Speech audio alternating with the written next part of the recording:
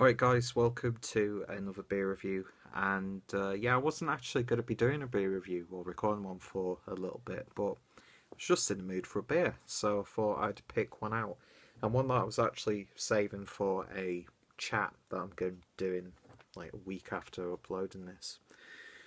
But today we've got a stout, and this time it's from Sierra Nevada, and it's the Stout, which is a West Coast style, and 5.8%. I think it was bottled on the 24th of March 2016, and the best before date is the 24th of March 2017. Comes in a 350ml bottle. The Sierra Nevada Pale Ale, one of my all-time favourite beers, probably one of my all-time, if not my favourite pale ale. It's one that I can go back to time and time again. Tried a couple more of the Sierra Nevada beers. I tried the Celebration IPA earlier this year, the 2015 version, and I thought that was just brilliant. And then I revisited Torpedo, but I don't think I've done a review of that one. When I first tried Torpedo, I wasn't a fan. I don't know why. That being said, I wasn't really that into craft beer at the time. I'm slowly getting into it. But yeah, Sierra Nevada Stout. Looking forward to trying this one. Apologies about the appearance, greasy hair. It's this new shampoo that I'm using. Not that anybody can even probably pick up on that.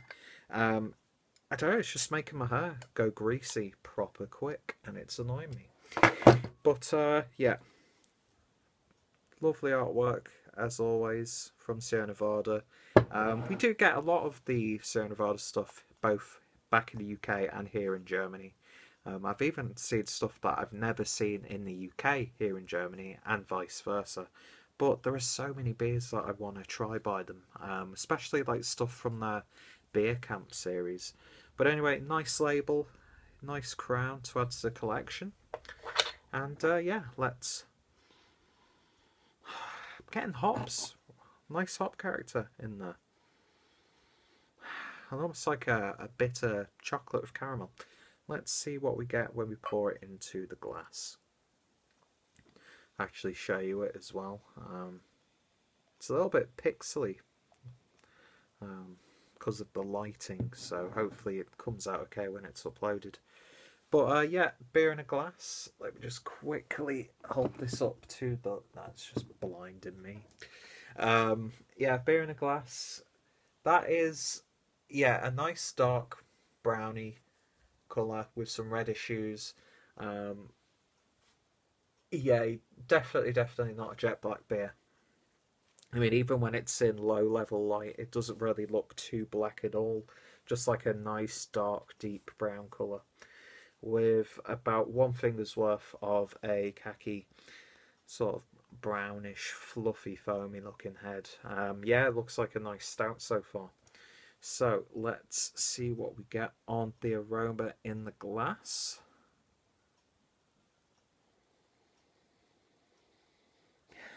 Well, I get like this roasty, toasty, almost like oaty character in there.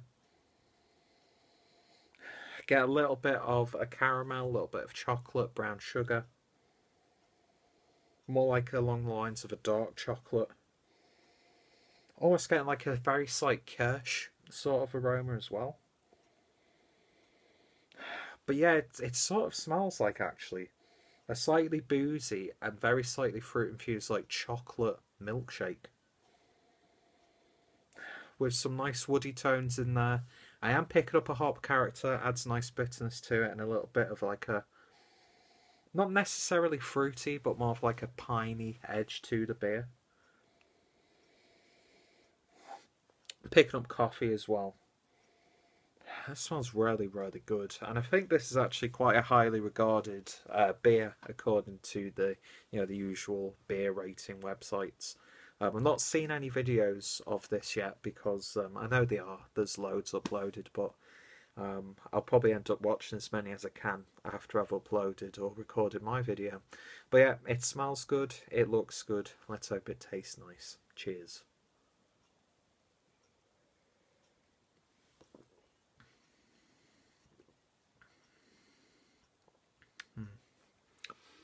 That's lovely. That's a really nice. What am I going for here? It's not the most amazing stout that I've tried. You know, it doesn't really bring anything too unique to the table, which is completely fine. Um, you know, regular viewers know that I review a lot of like German lagers, German Helles beers, pilsers, that sort of stuff. So I don't really, you know, go out of my way to try these unique craft beers.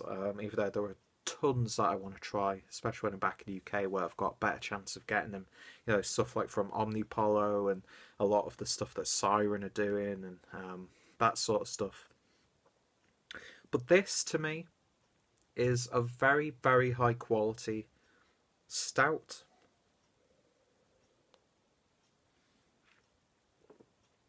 I get a nice coffee character. I get a nice sort of like ginger biscuit character as well in there. You do pick up a little bit of a hop presence there, but I'd say it lifts it a little as opposed to it tasting hoppy. When it says it's a West Coast style, you know, you can definitely tell. And that hot bitterness mixed in with that coffee character leave a really nice and satisfying, almost smoky character on the back end.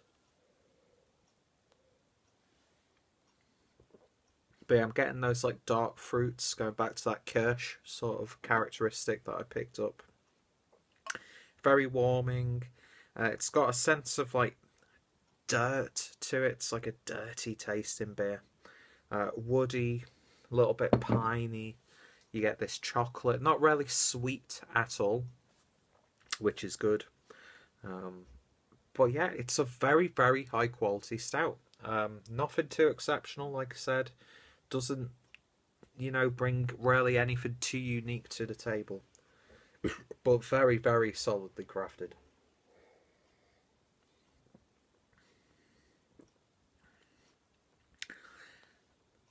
And I don't know, that sip then had a little bit more sweetness to it. Not like sugary, fruity sweetness, but sort of like a cake mix.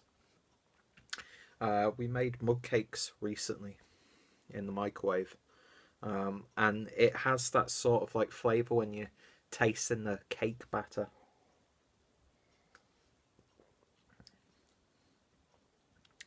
And you do sometimes get that hoppy, like West Coast hop characteristic in there as well, but I find it's more in the actual bitterness on the back end. Yeah, very satisfying, very quaffable stout. I can't really pick too many faults from it. We're approaching December now. Nights are getting colder. This is, you know, a winter warmer. Um, and yeah, very, very solid beer indeed. Another great job from Sierra Nevada. I don't think it's a 10 out of 10 beer. Not by any stretch.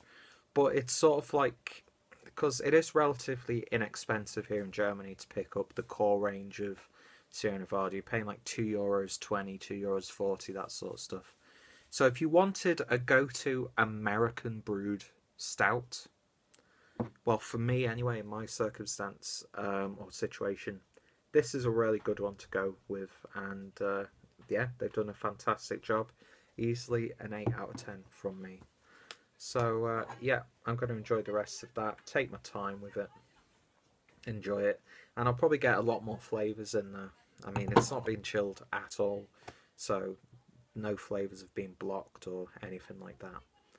But I guess it's one of those beers where it's robust, but it isn't too complex. But I will probably end up tasting something that I've not even, you know, put a finger on in this video. But yeah, 8 out of 10 beer. Another fantastic beer from Sierra Nevada. I'd love to try some of their other like special stouts and some of their barrel aged stouts and that sort of thing, because if they use this recipe as a base, it's one of those ones where you can build on it and you can do a lot of things. I think this would, you know, definitely work in like a whiskey barrel aged version, like a bourbon barrel aged stout. Using this recipe, I think that could, you know, be something really special. So yeah, if you've tried this beer, then let me know your thoughts, opinions. What's your favourite stout? What's your favourite American stout? What's your favourite beer from Sierra Nevada? Um, yeah, just give me suggestions down below. And yeah, I picked this bottle up from Birretta, so Birretta's link will also be down below in the video description. And yeah, I look forward to trying as many Sierra Nevada beers as I can in the future. Thank you guys for watching, and I shall hopefully see you in the next video. Cheers.